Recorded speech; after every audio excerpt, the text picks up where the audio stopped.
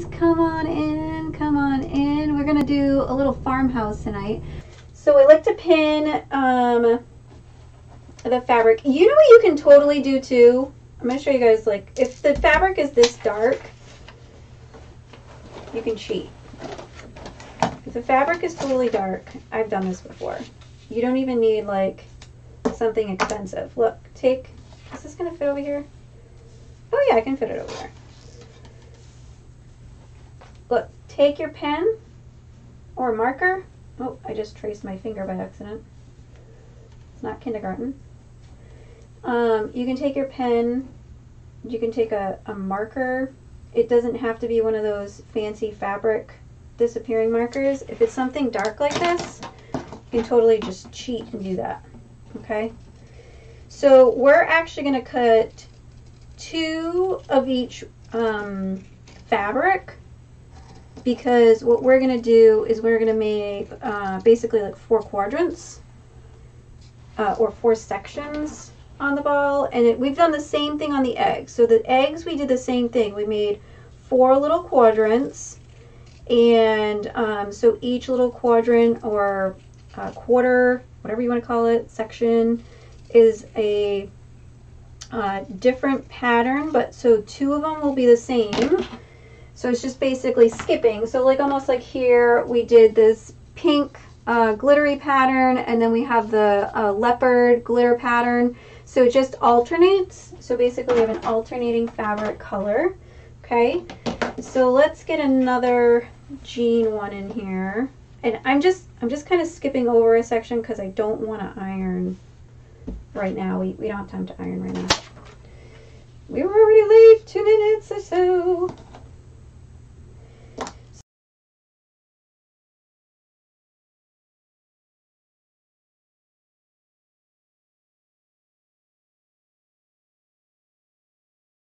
Good thing about this styrofoam ball, like these smooth ones, you can actually kind of see in here is they have little lines. It's very faint to see on the camera, but they have little seam lines basically from where the styrofoam ball kind of is put together. And then they also have points on the top and on the bottom where you can automatically center yourself.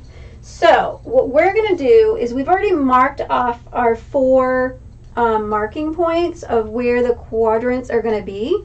So we're going to just do this on camera real quick, and I'm going to do it facing me because otherwise the line's going to be off, and I tried that last time with you guys, but my line was totally off. So I'm just going to go from the very top here. Maybe I'll do it this way so that you guys can actually see, but I can't do it the other way or it's going to be totally off. So I'm just going to make a cut, and you can totally draw it out first if you want. And I know I'm not hitting the middle mark right away because my phone's buzzing. I just want to make sure it wasn't anything wrong with the live. But it's because I know I was trying to shoot for like a 1/4 inch mark, and I was just using the sewing measurement strip here, the seamstress one. So it doesn't really give you exact, like, and I was using centimeters because I like to measure in the centimeters. So either way, so all I did was take my top here, I drew a little point here, which I'm so close to, so I'm fine with, and then I met right at the bottom, okay, and I'm taking my X-Acto knife. And so I'm going to do this 3 more times, all right? And I'm just trying to make sure I'm getting the right measurement because I screwed up at one point. Totally screwed up at one point. Okay, so let's do this one. So I'm just kind of going in by like, I don't know, like a 1/4 inch into the ball and making a cut from the very top to the very bottom. So this takes such little glue, okay? So don't get scared that like this takes a lot of glue. All right, so I want to make sure this is going to line up. Okay, so this should line up now. So I screwed up on making a mark before because I let go of the tape and it slid, and I didn't fix it, so I was like slightly off. And you see my calculator because I was just calculating out how many divided by 4 needed to be what number. Come on, guys. No one's ever done that? We'll put that away. We don't need it. Oh, goodness.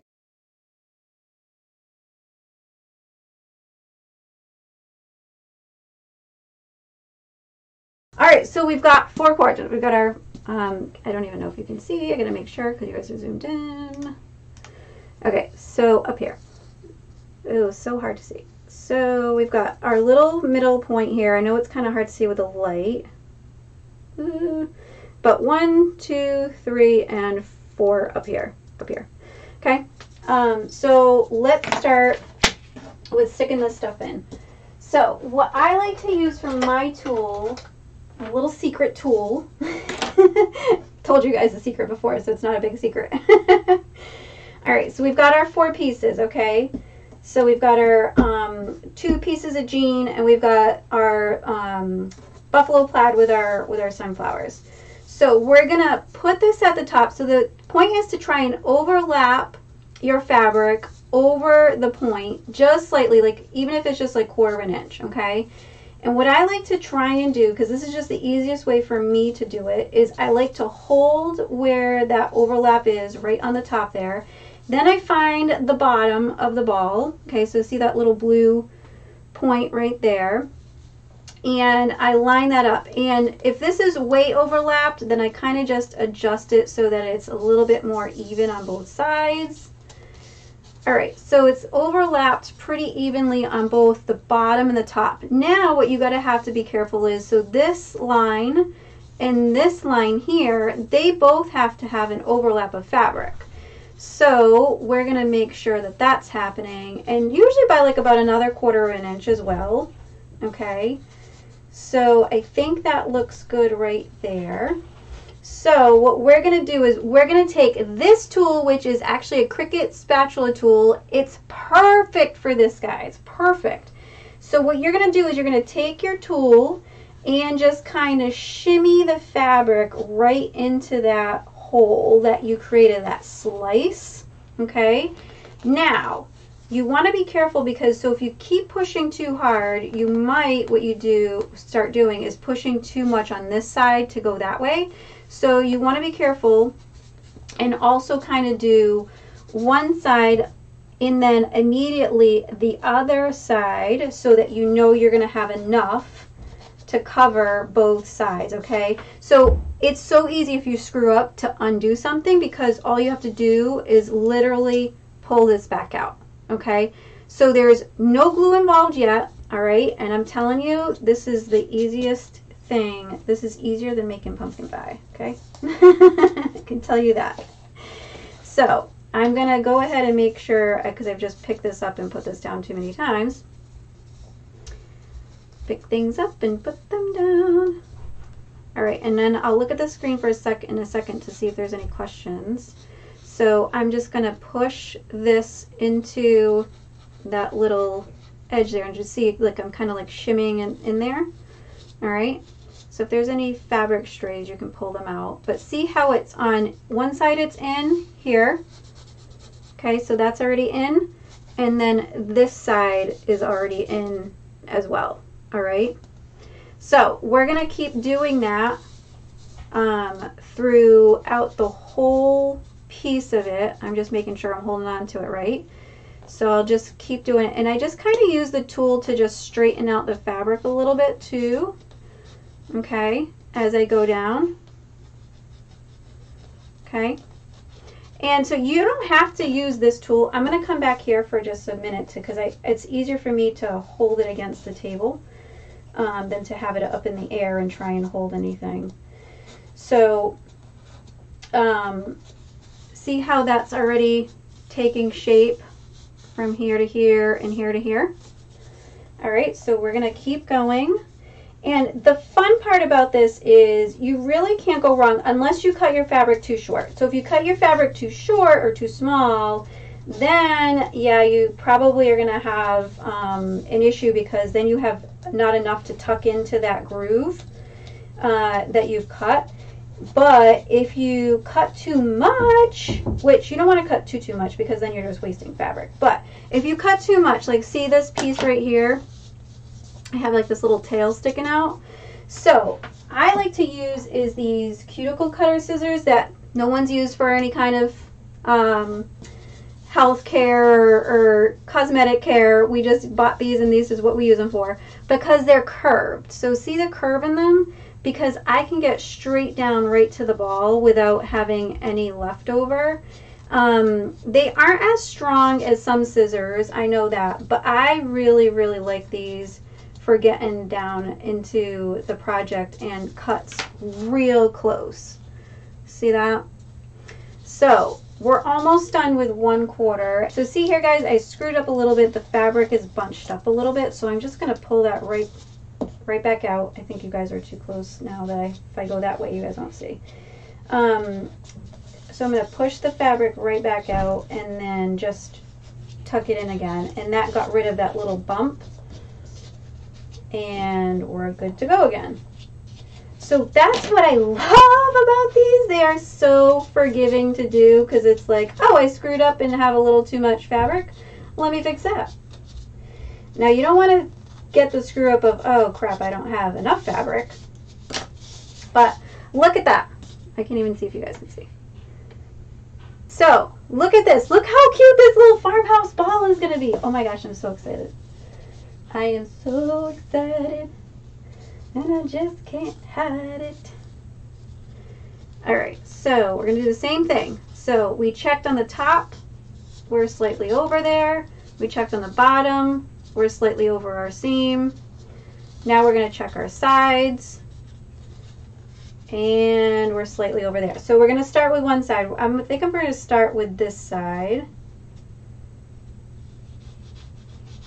Okay, and then we're going to go right to this side, and I'm going to let go for a second for the ends, because it's getting, the larger ball is harder for me to hold because my hands are so small. And the reason I like using this Cricut spatula, honest to God, is because it's like, literally, look at how paper thin that is. Paper thin. So you can literally get into these slices that you made in the styrofoam without making like big gouges in the cuts that you already have, because that's like key too. You don't want like these huge gouges that you gotta like now try and figure out that your trim doesn't maybe cover it. So if you guys guess, can you guess what we're going to use for trim? We're going to use the jute rope.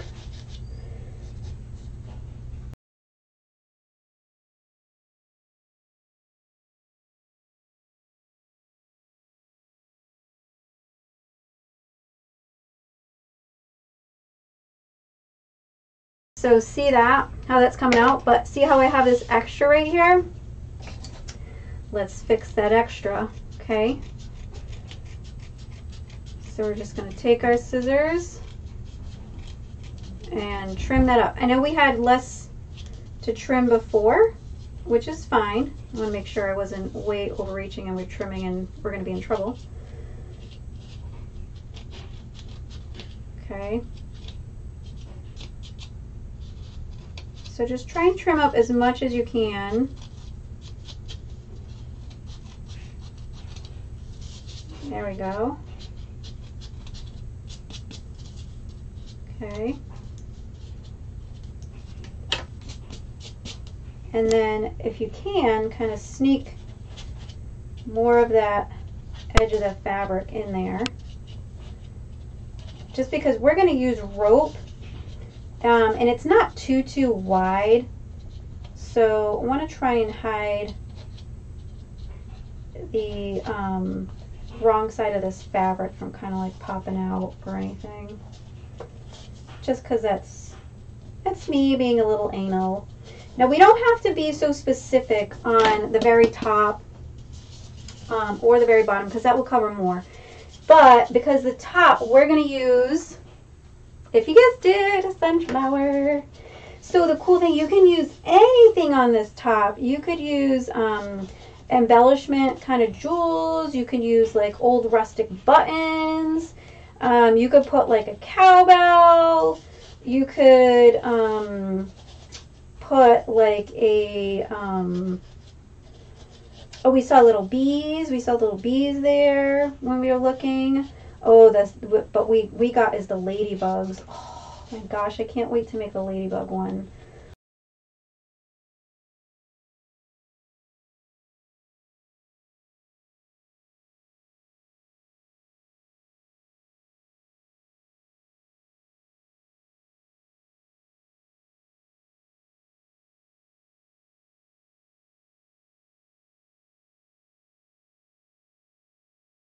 Look how that's coming out. I'm liking it. If you guys like it so far, if you think it's easy, let me know. Hit that little heart button if you think it's a project that you could do that's super easy. Like you can do this with any fabric. You don't need a lot of fabric. That's the best part. You don't need a ton of fabric. Look, I mean, you can buy like those 4-inch cuts. I think Joann's does as low as 4-inch cuts. It's either 4 inches or 6 inches. Oh my goodness. You can go into like the little remnant section for leftovers. If your Dollar Tree has fabric, try that. My Dollar Tree never has fabric, so I couldn't help you there. Not even if I tried.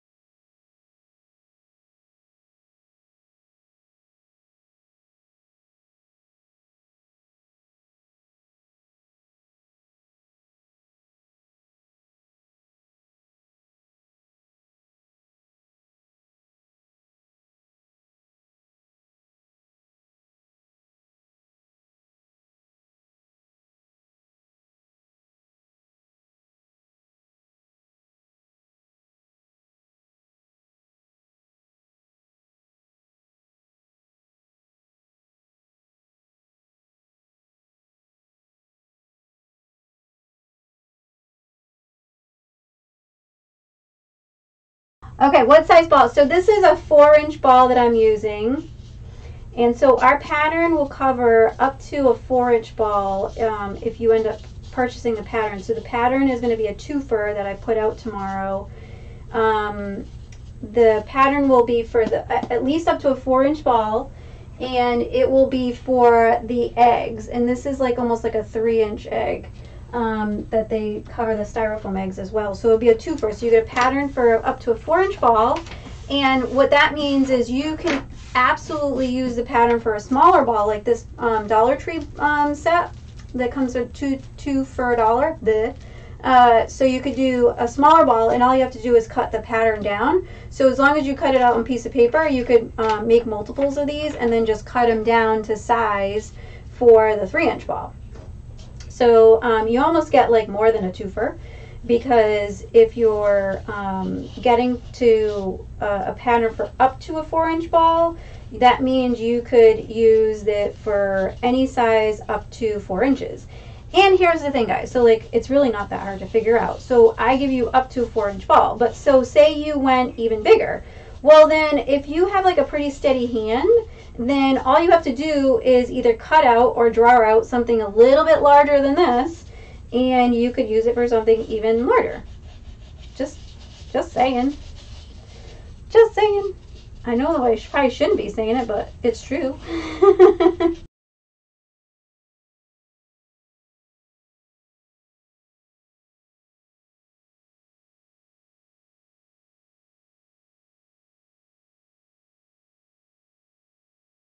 And this pattern is not going to have a restriction for just personal use, to be honest with you. You just can't sell the pattern itself.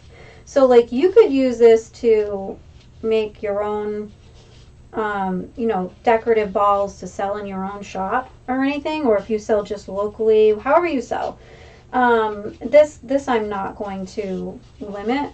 The only thing I'm going to limit is you can't resell the pattern. You can't share the pattern. You can't resell the pattern. So if your best friend says, hey, Millie, I want you to, you know, tell me how you made those little styrofoam balls, you should be able to tell them, hey, you know what, my girl Kathy at Santa Marta Designs, you can either go watch her replay on her Facebook page, and she'll show you, or better yet, you can go check out the pattern in her Etsy shop and you can buy them there.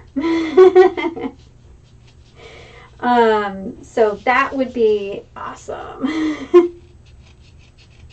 So this one, we're going to cut a little extra off and try not to stick so much in here because now we've got both sides already with fabric in before the jean material goes in, and the jean material is much thicker than the cotton, so that's why we're just trimming that off, because otherwise we're going to have a lot of jean edge sticking out and we don't want it to pop out on top of the cord. So that's why we're doing the trim now before we stick this any further in here.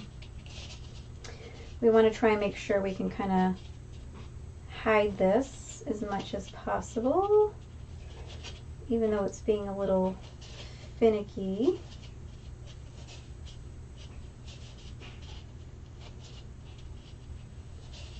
So I don't think I'm going to trim down the pattern either on the sides, because this is just because this excess is always going to happen usually when you get down to the last little quarter, because you already have fabric already in on both sides, so it gets a little tough to kind of squeeze everything in there.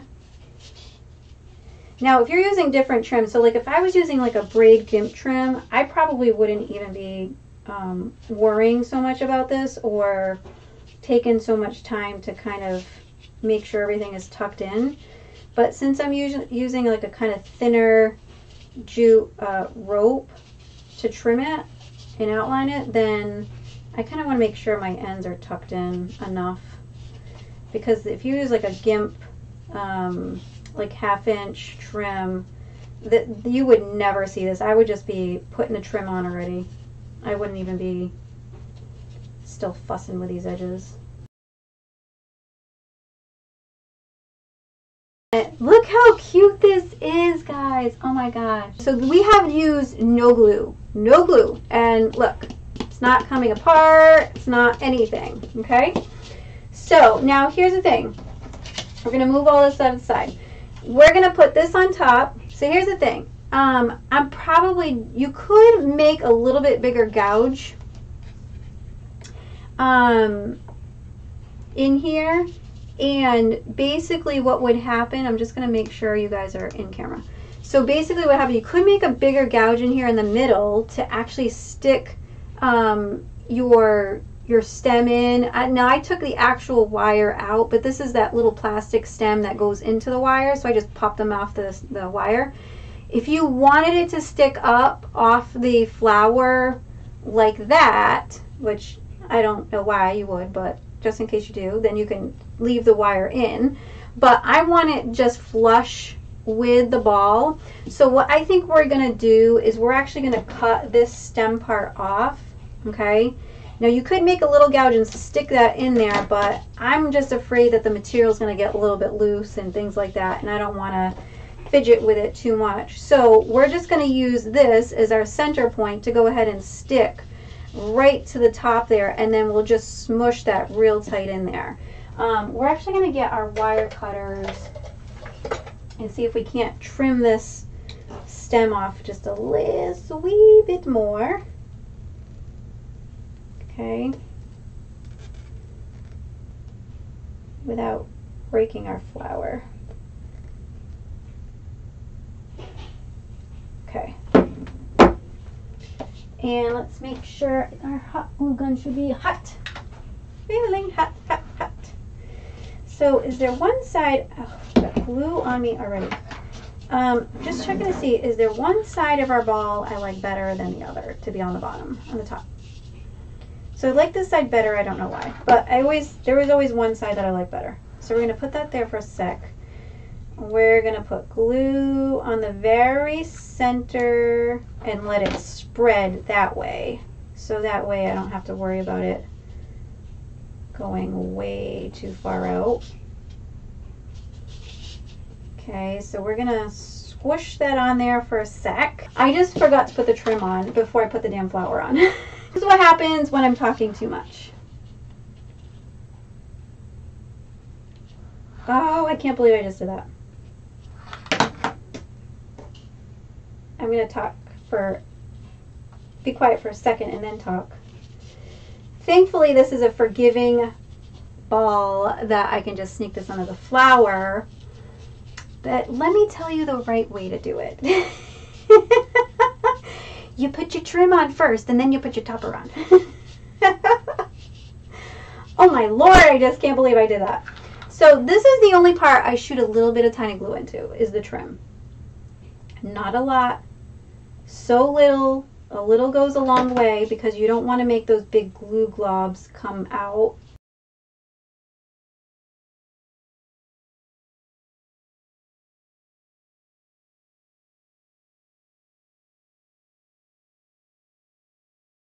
Well, this is a good way to show you that if you screw up, you can really fix it.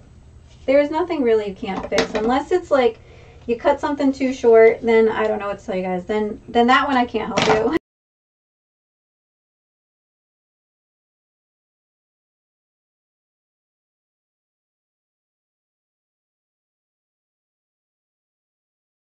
The trim you can do several ways. So if you're going to do one of these with like, say it to be like maybe like an ornament or to hang somewhere, then you may not even need like the glue on the trim, especially if you tie it real tight with a loop on the top. But I just like the shot of glue in here to just make sure that it's going to stay where I want it to stay and it's not going to kind of like move. You know, maybe if like while you're handling it, if you pull on it real tight or grab it the wrong way, I don't want the trim to kind of like slide and kind of go all over the place. So that's why I like to just kind of hit it with just a couple of shots of glue in certain places that just make sure it's going to stay where I want it to stay. So the very bottom here, let me just make sure you guys can see. So the very bottom here, I just kind of overlap one over the other. All right. So it's the same exact process as when we did the eggs. It's just a different shape, literally. So all I'm doing is coming in here with like the finest thing of glue.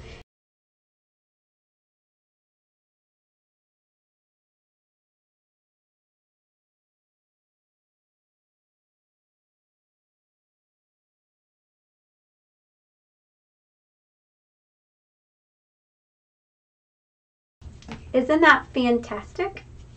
Eek! I love it. How cute would this be in your wreaths, guys? For the farmhouse look. You could even do it for fall too. These are so cute. You could add jewels on the top. You could add like old rustic buttons, like I said. You could add like a bell if you wanted to. You could add all sorts of things. All sorts of things. I appreciate each and every one of you. Now remember, if you guys wanted a DIY supply kit for making the mini bunny top hat, I have the kits available in my shop already tonight, and you need, I'll tell you guys tonight, you need to buy the pattern with the top hat supply kit at the same time in order to get the discount on the pattern. So the pattern is usually $10.99 and it's going to be $5 instead if you buy the supply kit with it. So you need to use the code at checkout, all caps, Bunny Hat, BUNNYHAT. So use the code Bunny Hat. The kit is $22.99 and you literally get everything. The only thing you need to have is a hot glue gun, glue sticks, Let's see what else. Hot glue gun, glue sticks, an ironing board, and that instruction stuff will be in the pattern stuff for you. And wire cutters. That's it. Scissors. 5 things. Scissors. And those are like basic things that you guys all have at home. So hot glue gun, glue sticks, wire cutter, scissors, ironing board, iron.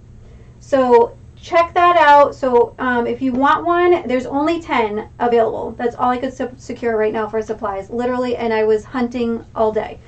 So it's $22.99 for the kit, and it's $5 for the pattern. You get the pattern at more than half off if you buy the kit, the DIY kit. So $22.99. Put that in your cart, then put the pattern in your cart. And once you put those 2 things in your cart, make sure you use the coupon code BUNNYHAT, BUNNYHAT. I don't think the kits are going to last very long, so if you want some, check them out. What'll be up is the pattern for the eggs, for these styrofoam eggs to make. So this is for the eggs, and I gave you 4 on a sheet, so that way when you go to print, you only have to waste 1 sheet of paper. I'm trying to be really good about making sure you guys spend the least amount of money. And I put the size of the actual styrofoam egg on here. And this, I think I'll only be able to get 2 to a page on here, so that way you don't have to kind of print 4 pages out. You'll probably have to print 2 pages out. So in total, you might have to print 3 pages out for the styrofoam egg and the round ball pattern. All right, and that will be up tomorrow in our shop. All right, guys. Kathy here from Santa Marta Design. See you next Tuesday. Bye.